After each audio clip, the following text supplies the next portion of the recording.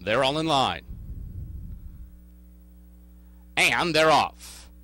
A good start for both One Neat Cat and Panama City from the outer gates. Defense Mode comes out a close-up third. Illicit Lover is only 2.5 off the lead. They're followed by Neon Bullet, who's just to the inside of Gimme a Wink Poppy, racing 6 lengths off the pace. Then it's another 3 back to Super Stressed outside L's Legacy. No speed from C the Streak. He is dropping back rapidly and is a long way behind the favorite One Neat Cat as they go to the far turn. One Neat Cat, 3 parts of a length. Illicit Lover is trying to run with the big favorite. These two are clear of Defense Mode, who's now 3.5 off the pace in third. These 3 have shaken away from Panama City. Neon Bullet is trying to mount a bid, then Gimme a Wink Poppy and Super Stressed, and they're strung out past the quarter-mile pole. It's One Neat Cat hugging the rail, and he's the clear leader at the head of the stretch. One Neat Cat running up the score as they straighten away. He now leads it by 3.5, 4. Illicit Lover is trying to hold the place. Defense Mode, then Neon Bullet, Panama City on the grandstand side. A good battle for the minors, but no doubt about the winner.